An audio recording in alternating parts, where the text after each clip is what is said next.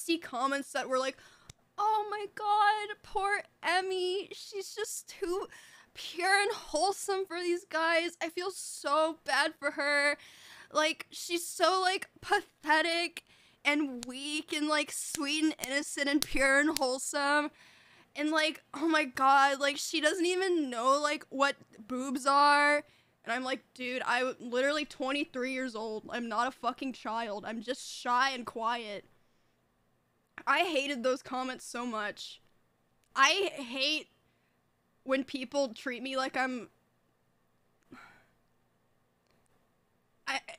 it's annoying because I think it's a mix of being Asian, because a lot of people already have that image of Asian women, and then also me being quiet and having, like, very strong, like, freak out reactions to things, which are genuine.